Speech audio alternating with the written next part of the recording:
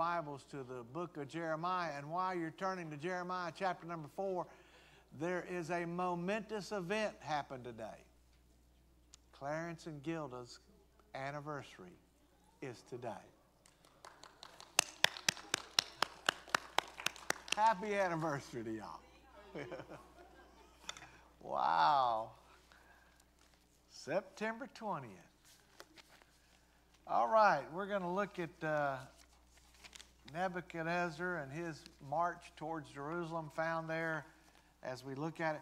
I've got something here that it'd shock you. Do you know the Girl Scouts now have a way that you can earn the LGBTQ plus pride patch? Yeah.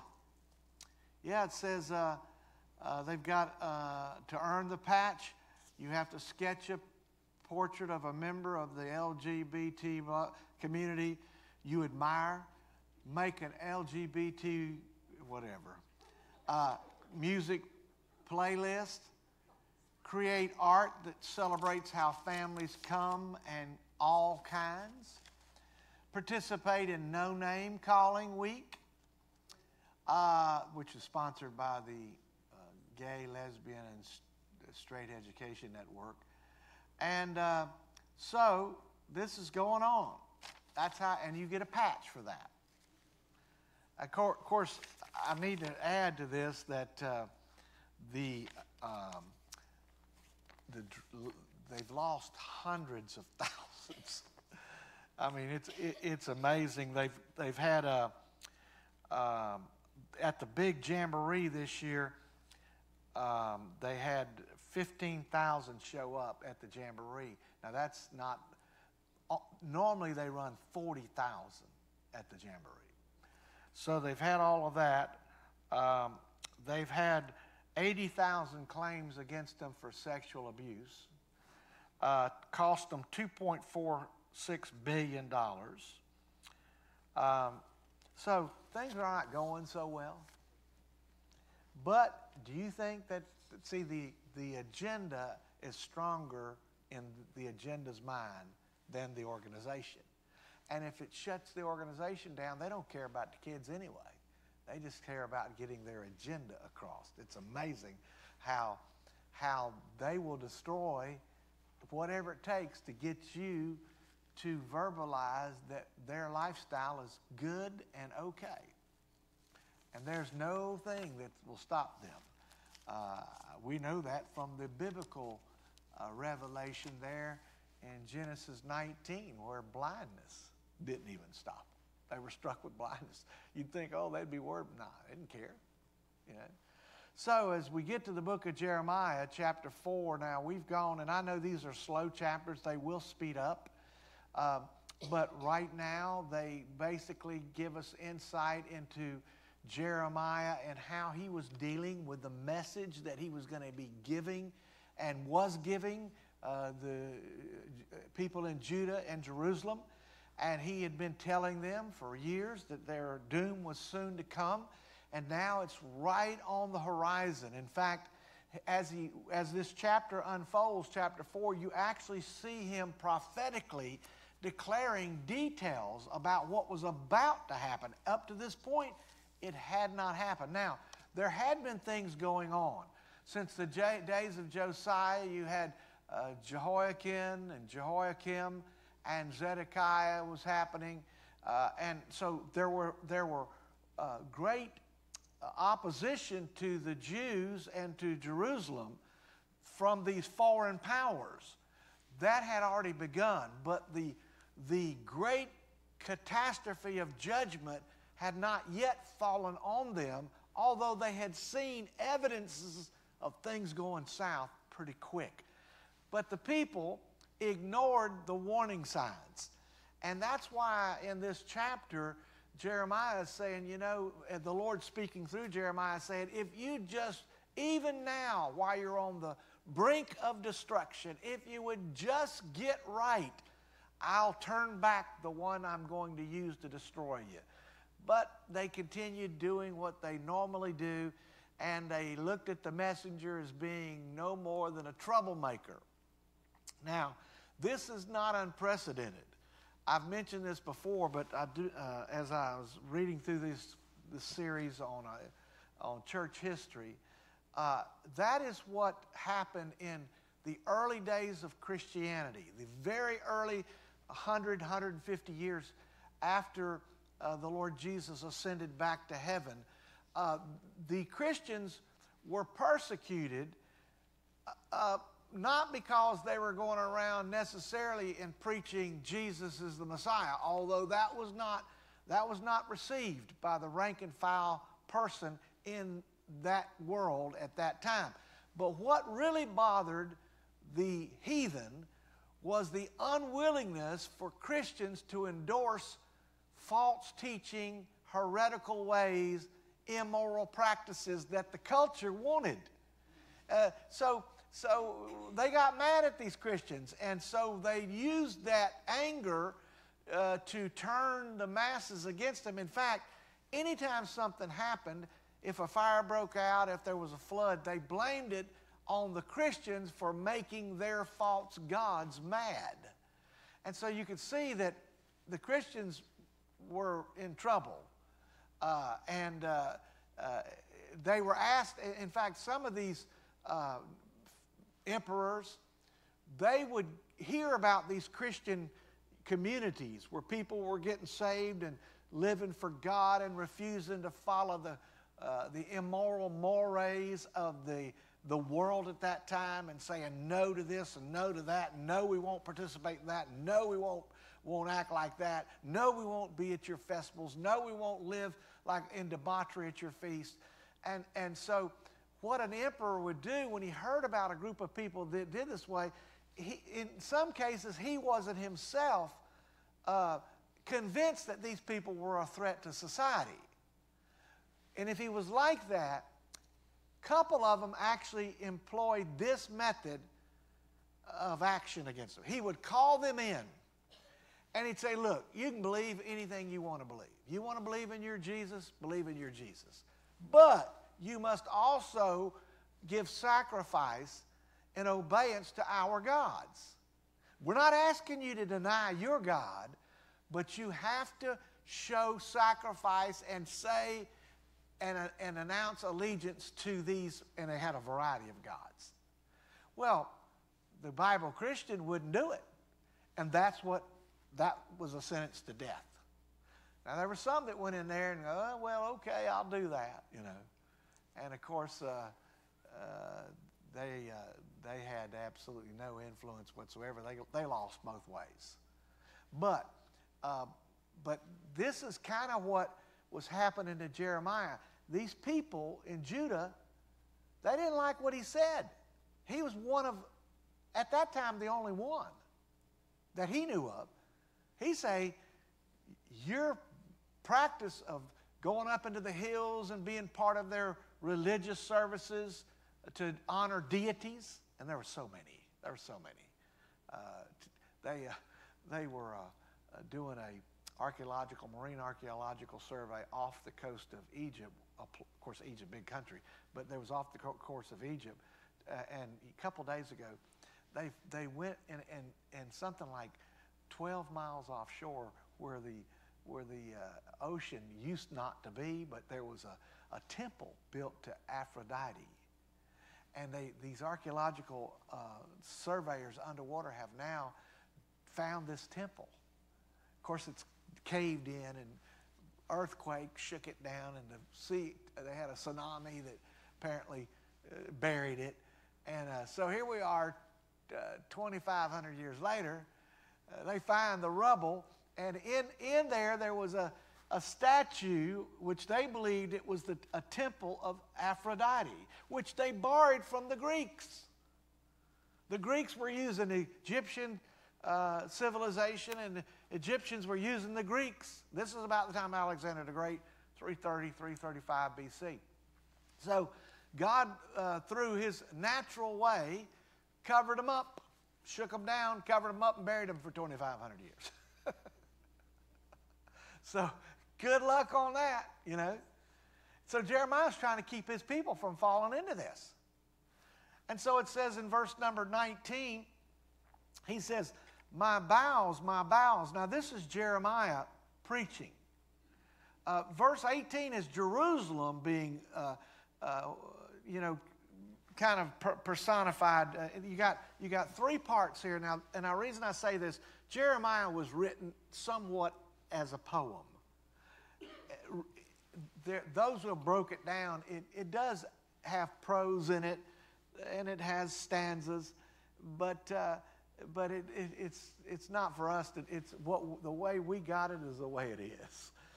But if you want to get into that, you could find the verses and the stanzas and all of that. Well, he's crying out in this way, and in verse number 18 he says, "Thy ways and thy doings have procured these things unto thee.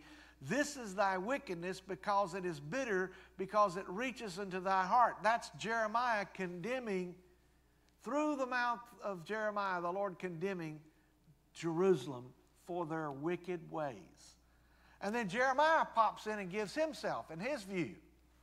Verse 19, my bowels, my bowels. Now, of course, the word bowels here is the inner sanction of the body. What word do we get out of bowels? Bowl. I mean, look at what is a bowl? It's an empty space. It contains an empty space. And so when he talked about my bowels, he wasn't talking about his intestines. He was talking about that inner being, the inside of me. We call it a lot of times our heart hurts. And we're not talking about our heart. We're talking about our inner feeling. So he lays out that, he says, my bowels, I am pained at my very heart.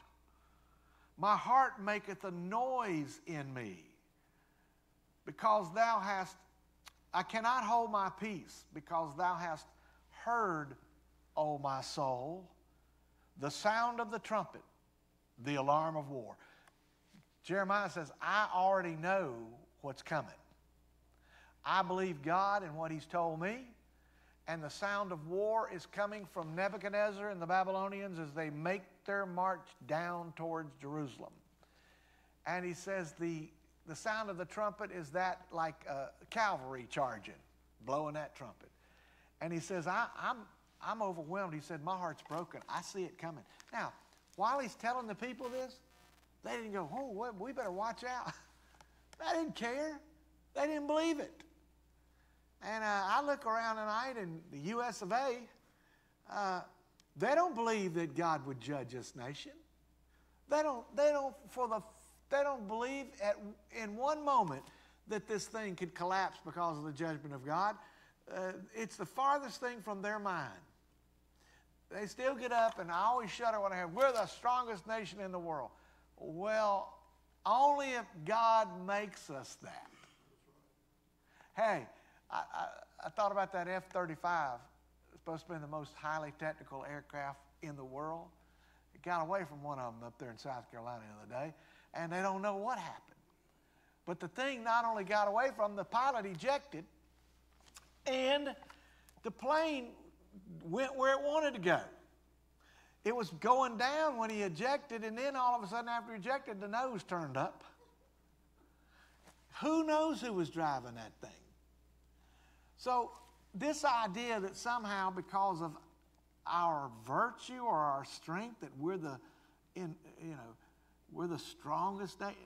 Look, anytime the Lord wants to turn it off, I mean, I have no doubt he blessed us and built us and got us through traumatic, difficult times and got through major situations.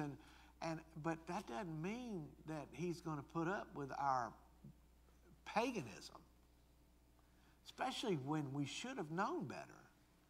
And so he goes on to say, destruction upon destruction is cried. That's double destruction. Whammy on top of whammy. That's the way we'd say it. For the whole land is spoiled. And this is Jerusalem speaking now. You had Jeremiah, you had the Lord, you had Jerusalem now, and it's speaking in a personified way. It's going, suddenly are my tents spoiled and my curtains in a moment. Now, generally speaking, much of the population lived in tents outside the city. And so when somebody came into town, they had to pass through communities of tents. Not unusual in the Middle East. And so what's being said, already the suburbs are being destroyed. Already. The city's next. But Long Island's being destroyed, and Chappaquiddick's being destroyed, and, Saratoga's being destroyed, West Point's being destroyed, but New York City's coming. The people didn't care. They were so into their lifestyle and their pleasure seeking and their wanting to live in rebellion and continuing in all their pagan worship of false deities. He said in verse number 21, now Jeremiah speaks again. How long shall I see the standard? That's the flag bearer of another country, a standard. How long shall I see the standard and hear the sound of the trumpet? So Jeremiah is seeing it prophetically.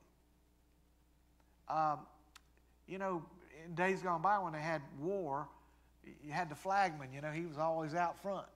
You remember the drummer boy, the flag carrying, and if somebody got shot that carried the flag, the next man up. And so Jeremiah is saying, I already see it. I can visualize what's happening. And it says in verse 22, the Lord now speaks in this way of poetry. The Lord says, for my people is foolish. They have not known me. They are sottish children. You know what that means? The Old English, sottish means drunken. These people are drugged and drunk. That's all they do. They are sottish children. And they have none understanding. They're fools, blinded, and ignorant. Notice this phrase right here. It appears a couple of different times in the Bible. It says, they are wise to do evil. They know how to sin. But to do good, they have no knowledge. I mean, tonight in America, they've come up with every kind of contraption and entertainment and lifestyle that you could ever imagine to sin. They know, hey, think of all the things that in the last 50 years been created to live a sinful life. And they keep coming up with, and just think of the entertainment world. I mean, your MTVs, your rock and roll videos, all the debauchery that is passed around in these videos, the complete rebellion and rejection of God. They came up with that in the last 50 years. And then the fentanyl, the cocaine, the heroin. I mean, 50 years ago, it was marijuana, and some of that stuff was just beginning. But it was a taboo amongst most of the society. It's just a handful of folks would be involved in that, while everybody else goes, ooh, bad, bad. Now the government's involved in it. The senators are involved in it. The leadership's in it. The military's in it. Everybody's in it. And they've kind of invented a new lifestyle to sin. And you could go right down the list. I know this drag queen business, that's a new invention. I mean, I know they've been around, but in America, that's a new way to sin. They come up with that. I don't know why there weren't, but just 50 years ago, there were very few practicing homosexuals. Very few. Now, you wonder, every time you meet somebody who's not, you're glad to see them. Everybody's suspect. I never saw these transvestites running around. I go to the pharmacy, there's one there working behind the counter. I go to the breakfast place, there's one out there. Don't know if it's man or woman. Suspect it's a little of both, huh? But you see them everywhere. Where did this come from? I can't ever recall from the time I was old enough to remember, 4 or 5 years old, till the time I was 60 years old, I can't ever remember seeing but maybe one. Now it's a fad. I saw a couple in Sam's the other day, and they had they were loud and boisterous, and they were hollering at each other. And look, I'm not blasting everything, but when they cover from the neck to the feet and tattoos, I'm thinking something's wrong there. Why would anybody want to do that to their body? I know people that put ones on here and there, but this thing of being totally covered, it's like, where'd that come from? That's a new invention. Well, there were two of them doing, they were hollering and screaming, and then they had a kid about that tall that they had cut the hair to look halfway between a girl's haircut and a boy's haircut. And then they were, I don't know what it was. I don't know if it's a little boy or a little girl. I have no idea. It kind of acted like a boy, but they were walking around like it was a girl. I'm thinking, why are they doing that to their kid? You can blame the parents for that. All of that saying, this is what God said concerning the children of Israel, the Jews. He said, they are wise to do evil, but to do good, they don't have a clue. Do something good, they don't know how. Why? Because they're so involved in wanting to sin, live like the devil. So you can see how, now, look there if you would in Jeremiah chapter 5, verse 4. Here's the echoing of this same, God said they're foolish. Why are they foolish? Because they don't know me. That's what God calls foolish, is people who don't know him. Fools. He says in verse 4, therefore I said, surely these are poor, they are foolish, for they know not the way of the Lord, nor the judgment of their God. That's pretty bad when people lose sight of who God is and what his ways are. Verse 5, I will get me unto the great men, and will speak unto them, for they have known the way of the Lord, and the judgment of their God. But these have altogether broken the yoke and burst their bonds. So the ones that used to stay as the leaders and strong and faithful, now they don't want to do it anymore. That's what he said. Look at chapter number 8 of Jeremiah and verse 8 and 9. It's mentioned again. This is repeated over and over. Look at chapter 8 and verse 8. How do ye say, we are wise, and the law of the Lord is with us? Lo, certainly in vain made he. The pen of the scribes is in vain. They're going, hey, God's with us. They actually attributed their lifestyle to God. Hey, when I hear people say, God made me this way, no, he didn't. He created male or female. He didn't make them any other way.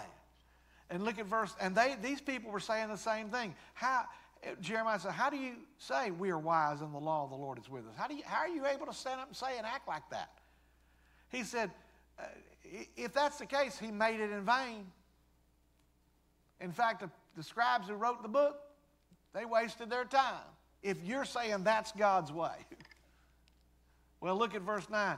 The wise men are ashamed, they are dismayed and taken. Lo, they have rejected the word of the Lord, and what wisdom is in them? Hey, let's put it like they do down south. They got no sense. That's all you can see. And you look around tonight, you know, Uh, I saw just a little few clips of the debacle there at the House interview today with the Attorney General, and then somebody else had the military sitting there, and they were asking the military leaders, have you implemented the president's diversity inclusion laws in the military? The military is not about diversity and inclusion. It's about breaking things and killing people. That's what militaries are for. They're not for making everybody feel good. They're certainly not for make sure we got everybody represented. It's about soldiers devoting their life for the cause of the freedom in a country. That's what it's about. And so they don't seem to have any sense. And I'm not talking about common sense. I'm talking about sense. It's like, what are y'all doing? Do they even know what they're doing? Look at chapter number 9, verse number 3.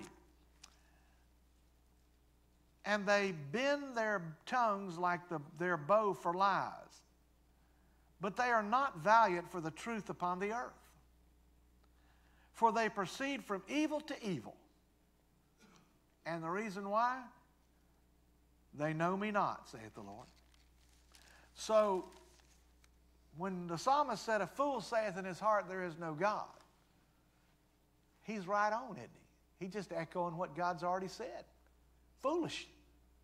Dumbfounded, foolish. Back in Jeremiah chapter 4.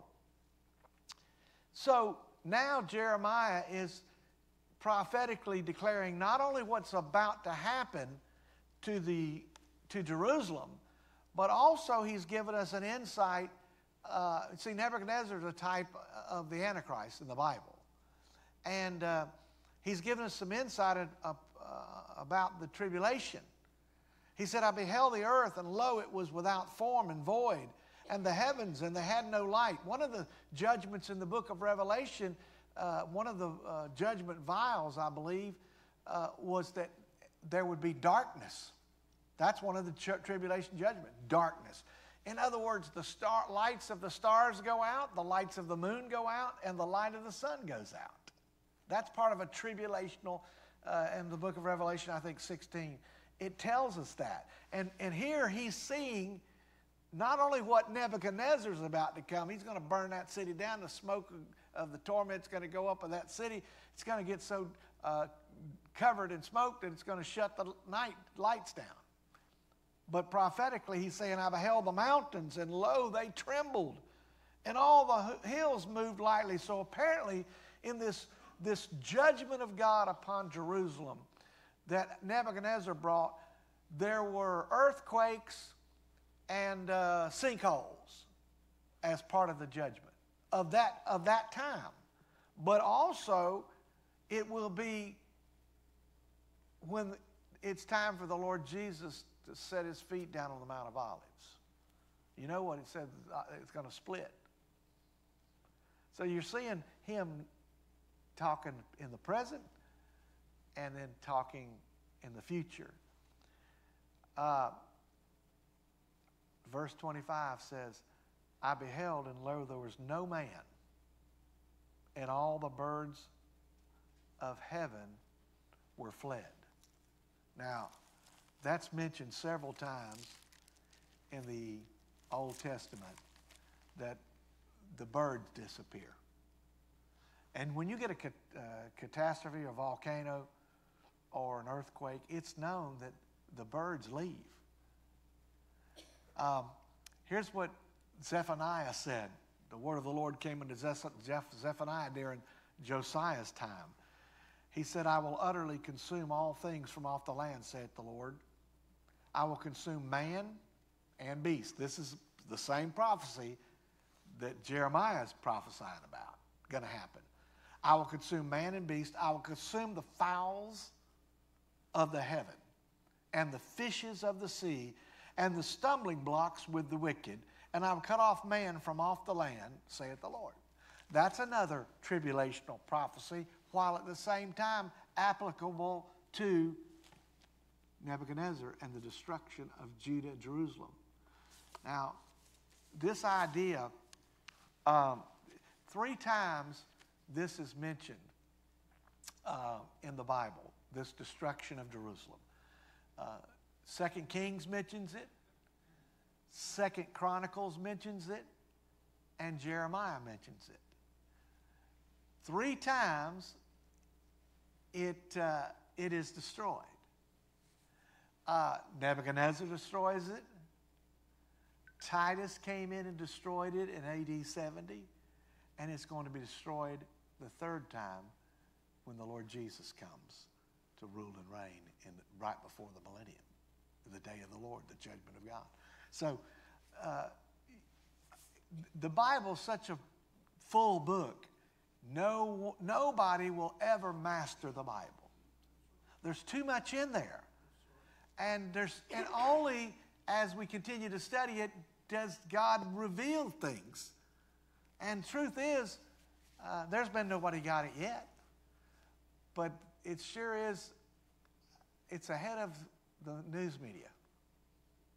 The Word of God is way past the Drudge Report, CNN. What they are reporting on, God has already told us about 1,000, 1,500, 2,000 years ago. They're just picking up little details that they don't understand and can't even put it in a context. They just come up, all this thing, Ukraine and the Palestinians. Did you see where they declared the UNESCO, United Nations? What a pathetic bunch of people. They have not stopped any wars. I've read the other day there was 170 wars happened since they organized the United Nations. They were supposed to stop all the wars. Tonight, you got Ukraine, you got the Palestinian-Israeli thing, you got the thing going on down in Haiti, you got North Korea and and look, they actually, when you think about it, they've caused more wars than they were ever supposed to start. It's crazy. Now, they're meeting up in New York right now, and China's prime minister didn't show up, and Russia didn't show up. Well, those 2 of the Security Council members. So that shows you how unimportant they are right now. They've pretty much served their purpose, but they designated this week Jericho of being a United Nations special place. Everybody says, well, that's wonderful. Well, the problem, it is what it is. See, that's on the West Bank, so-called West Bank, that Israel claims because God gave it to them. But they say, because of archaeological digs and historical ramifications, the United Nations is going to be controlling that, which means the Palestinians are going to be controlling it. Yes. That's all that means, because they set all this up. And so now they've just gone in there and declared, no, you're not getting it, Israel. And they did that 2 days ago. So all of this stuff is going down. And you know what the Palestinians had? They had the gumption to say?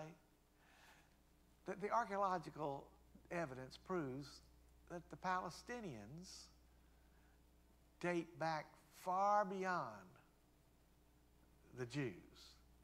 Now, what they failed to say was God told them when he brought them out of Egypt to go drive them out of the land he was given to them. And they did. You remember Jericho, Joshua. And so now, you're going to find not Palestinian stuff, but Canaanite, which are not the Palestinians. There wasn't but just a few thousand Palestinians in 1948, maybe I think 3,000. That's all there were. So now there's about 2.5 million. they didn't exist. But now they're the world movement against Israel. And it's all people who hate and want to destroy Israel, that's their tip of the air right there. So now they got Jericho. That's the United Nations, you know? And God's going to take care of the United Nations. There's not going to be much left of them except the judgment he's going to fall upon them. But all this is coming down. Jeremiah saw it. Zephaniah saw it. Joel saw it. All the minor prophets saw it. Isaiah saw it. And they prophesied about it. While at the same time they were prophesying about the near future, they were prophetically declaring the end future. In fact, in the passage just a few verses down, God says, I'm going to bring judgment and I'm going to destroy this thing. I'm going to burn it down. I'm going to do away with whatever. But not to the end. Not totally. Going to leave it there. It's going to look bad, and it did. 586 BC, when Nebuchadnezzar got out of it, there was nothing. In fact, when Nehemiah got word back for 50 years later, what was Jerusalem like? They said it's desolate, it's charred, it's burnt. The land's not fit for man nor beast. I don't know what Nebuchadnezzar did, but boy, he did a number, did he not? And so he was a incredible warrior and powerful man. Well, appreciate you coming out tonight, and we look forward to seeing you, Lord willing, on Sunday. Let's bow our heads together. Lord, thank you for our opportunity to meet again in your name, and we pray that you would bless us and protect us as we go forth. In Jesus' name, amen.